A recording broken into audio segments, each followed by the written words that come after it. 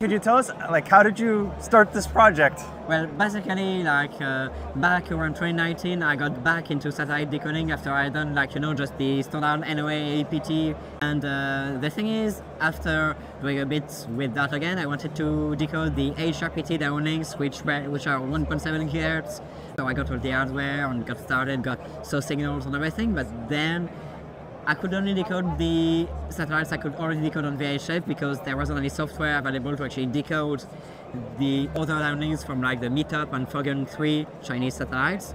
So I ended up just trying to do it myself by using what I could find online and some code from other people who had already tried to decode those, and I managed to get data out, and I published the decoders under GPL v3 open source license, and pretty much it kind of sparked a new interest into that side of things. And from there people asked me I did a lot of other decoders for the Proba 2 satellite, but basically it got quite popular. People asked me to do something a bit more ergonomic and a bit easier to use, and that's how SatDump came to be a thing, basically.